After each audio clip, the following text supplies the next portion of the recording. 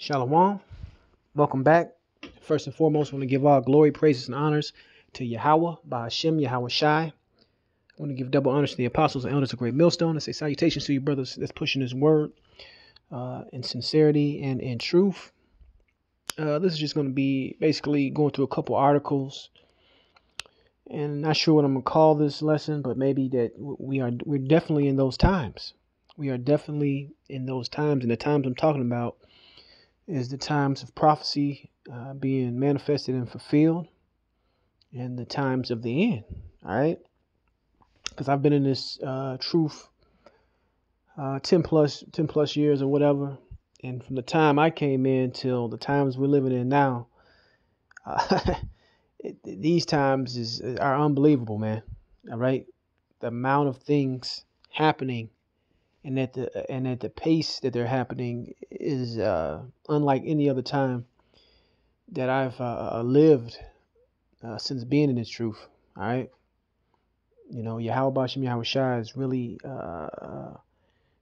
working right now, working fast. All right, and that's a good thing.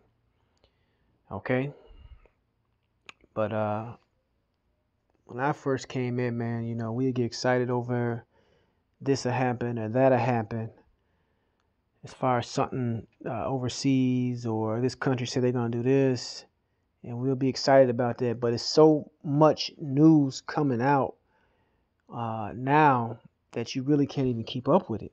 You know, back in the day, we'd be on the street corners, man, and you know, people look at us as though we just some conspiracy nuts. But right now, everything is taking place, and it's out in the open. And we were saying these things 10 plus years ago. We were talking about the martial law, the mark of the beast, the collapse of the dollar, riots, famine, and all these things are on the horizon and looking like they're right around the corner. So most definitely got to give all praises and glory to Yahweh Shem Yahweh Shai for that. Okay, because the ones that are awake, we know what time it is, right? I'll go to this app every once in a while. This is a Drudge Report app, and they have a bunch of stories, and they're usually right leaning or whatever, but they still have a bunch of stories. And the first one is about Americans unhappiest they've been in 50 years. People are through out here, man.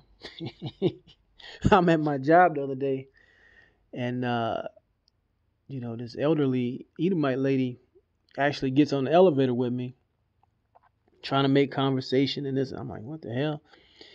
And she asked me, like, how long do you think they're gonna make us wear these masks? And I could see, I was looking at her, I could see her, expecting me to give some kind of,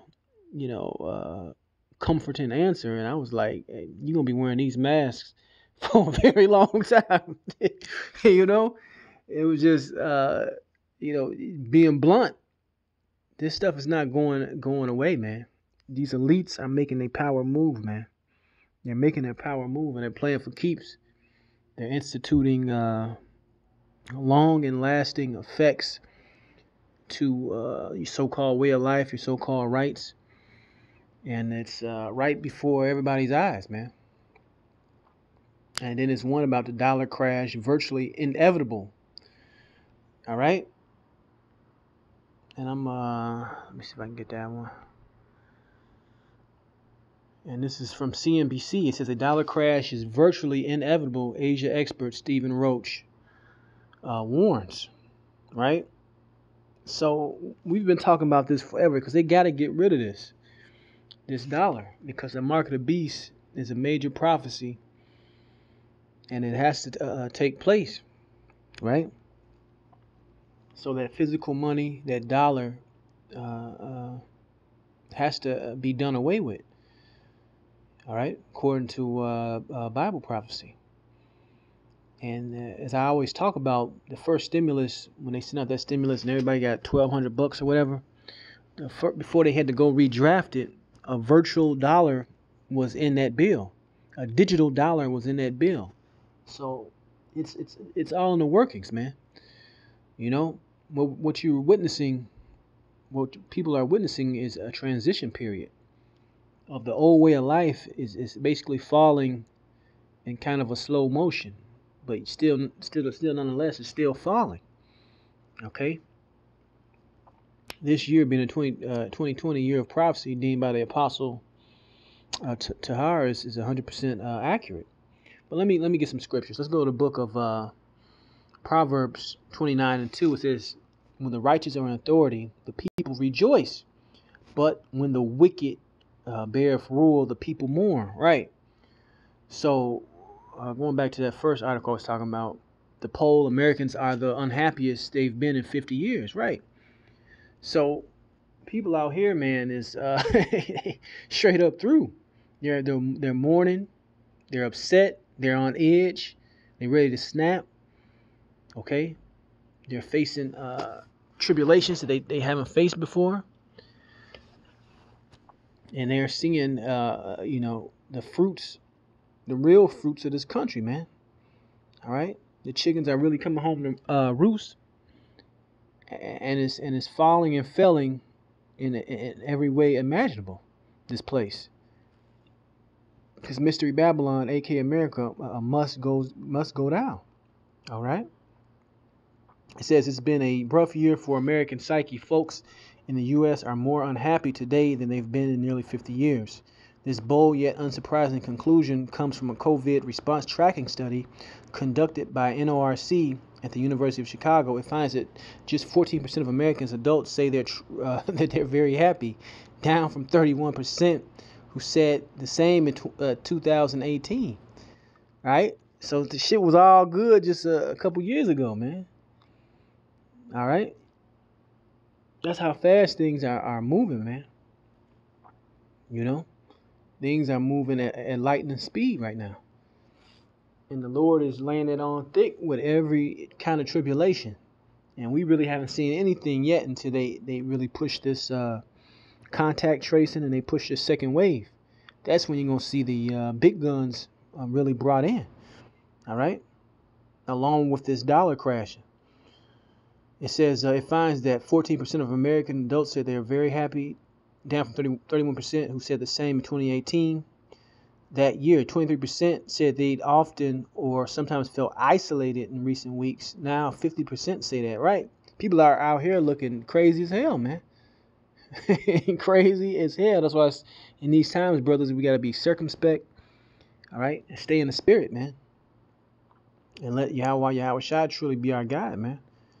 And use these scriptures as much as possible, right? Now let's go back to some more precepts. Let's go to the book of 2nd Esdras, chapter 9, verse 5. It says, For like as all things that is made in the world have a beginning and an end, and the end is manifest. All right? The end is manifest. So, like I said, 10 years ago, man, when I first started listening to the videos and came out, and there were only certain, you'll see certain familiar faces of brothers out there that been out there for a while, namely brothers out there in Dallas, the Dallas camp, brothers in Boston, of course, the originators and brothers out there in New York, and the elders and apostles out there in New York. These are just some of the camps I remember off the top of my head. The brother in Carolina, so on and so forth. But it's good to still see those brothers out there pushing His word, because we've all got stories and we all have experiences of seeing men come in and go out in this thing, man, in great volume. Man, that you would have thought that I know this guy's a man of the Lord is no longer pushing His word, is no longer in His truth. All right, went back in the world. So, you really got to be grateful and thankful that the Lord is still allowing you to be a part of this thing, man. Because this place is done, man. It's absolutely finished. All that's left is just for the last remaining prophecies to play out. All right. It says, even so, the times also of the highest have plain beginnings in wonder and powerful works and endings and effects and signs. So it's nothing but signs, man.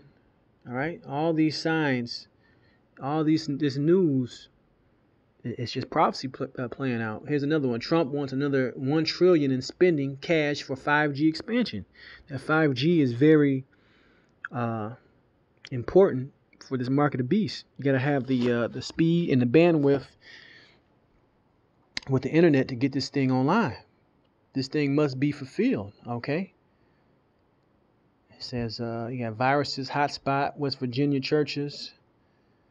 See, cases surging in Alabama, South Carolina, Oklahoma. Death toll in U.S. nursing long-term care facilities tops 50,000.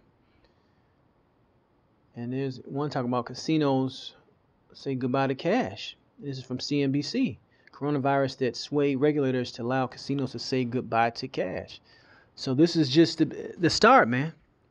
This is all a segue for the market of beasts. This is all a segue eventually to lead into World War III, a thermonuclear war, which is spoken about in the scriptures, right? And we've covered those scriptures before. You know, the heavens rolling together like a scroll, that mushroom cloud. It's all the picture is all painted throughout the scriptures, if you understand it. Let's keep going. Let's go to the book of. Sorry if I'm all over the place. It's more just, like I said, I'm bouncing around through different articles. Let's go to the book of Habakkuk 2 and 2. It says, the Lord answered me and said, write the vision and make it plain upon tables that he may run that readeth it. Right. So certain brothers, man, been running for a long time, man. And the elders and apostles, man, they've been running probably to them that seemed like forever. And to finally see these things take fruition, take effect, manifest, play out. We are in the very exciting times, all right? Exciting times. It says, for the vision is yet for an appointed time, but at the end it shall speak. So prophecy is speaking, man. The visions are speaking, right? Right on time, right? The visions are speaking. We are truly at the end of this thing, man. You know, when the coronavirus first popped off, brothers were saying, this is looking like this is maybe it. Hopefully this is it. But the longer we're in this thing, man, this so-called lockdown and this so-called pandemic and and the rhetoric that Esau is pushing, because you can tell a lot by Esau's rhetoric, his buzzwords, okay, how he paints pictures and how he wants the future to be. He's going for broke right now, man. He's putting everything out in the open, man. People talking about the dollar in mainstream news, talking about the dollar crashing, getting rid of that, going digital. All right. You had Jerome Powell of the Federal Reserve, the finance chair guy. He said, man, millions of jobs are not coming back. Honestly. So this is a transition period. Whereas this is going to be set to get people dependent, get people angry, basically a chaos period, so they can bring in what? Their order, their new world order, setting up for the, this end beast system, so you can understand. For the vision is yet for an appointed time, but at the end it shall speak and not lie, though it tarry, wait for it, because it will surely come, it shall not tarry, and it's flying, man. It's coming, man. You know? Like a speeding train down the tracks. It's here, man. Right? It's here. New outbreak at China Market. Beijing expand lockdowns. Residents rounded up. More and more, man. Police detain armed militia members after man is shot at Albuquerque demonstration. Statue battle turns bloody. Cops quitting across country. It's getting ugly out here, man. So stay prayed up, brothers. Stay prayed up, man. Stay prayed up, man. Kellogg slam for 3 white boys on Rice Krispie. So is everything is tensions.